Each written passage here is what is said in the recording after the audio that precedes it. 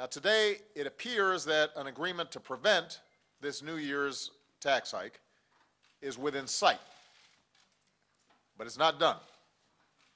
There are still issues left to resolve, but we're hopeful that Congress can get it done.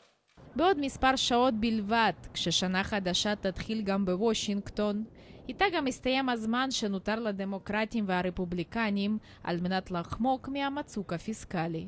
בינתיים, במקום להתאסף סביב עץ אשוח, נאלצים הפוליטיקאים האמריקנים להמשיך במאמצים קדחתניים להסכים על תקציב 2013. We have been negotiating now for 36 hours or thereabouts.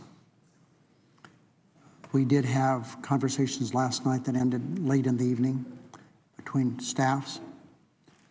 This morning, we've been trying to come up with some counteroffer to my friend's proposal. We haven't been unable to do that. במשך כמה חודשים אנו שומעים את המושג הזה, המצוק הפיסקלי. משמעותו ההליך אוטומטי של העלאת המיסים לרוב אזרחי ארצות הברית וקיצוצים רוחביים בתקציב. זאת מסיבה פשוטה. תוקף ההסדרים הקיים יפוג הלילה, וכפי שאנו רואים בינתיים, ההסכמים החדשים רחוקים מלהיחתם. הסיפור הוא פוליטי יותר מאשר הכלכלי. הרפובליקנים מתנגדים בתוקף להעלאת המיסים, הדמוקרטים לקיצוצים. ובסופו של דבר, התקוות מוטלות על סגן הנשיא ג'ו ביידן ומנהיג הרפובליקנים בסנאט מיץ' מקונל, שכבר הצליחו בעבר להסכים על דבר או שניים. The Vice President and I have worked together on solutions before, and I believe we can again. I want my colleagues to know that we'll keep everyone updated. The consequences of this are too high for the American people to be engaged in a political messaging campaign. I'm interested in getting a result here. בינתיים מסתמנת פשרה זמנית שתכלול בין היתר הפחתת המס על משפחות המרוויחות מתחת ל$450,000 בשנה. אך אחרי הסנאט המחסום הקשה ביותר הוא בית הנבחרים.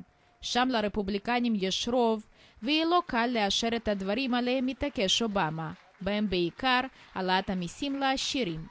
The agreement being worked on right now would further reduce the deficit by asking the wealthiest 2% of Americans to pay higher taxes for the first time in 2 decades.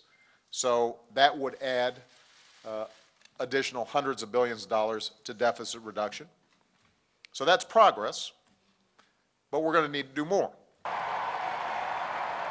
בינתיים אובמה שרק לא מזמן נבחר לכהונה שנייה שלו, כשרוב הציבור תומך בעמדות הכלכליות שלו, מוצא את עצמו שוב לא ממש מסוגל לתמרן בין שתי המפלגות, כמו בעת משבר תקרת החוב הלאומי בשנה שעברה. We've got to do this in a balanced and responsible way, and if we're going to be serious about deficit reduction and debt reduction, then it's going to have to be a matter of shared sacrifice, at least as long as I'm president.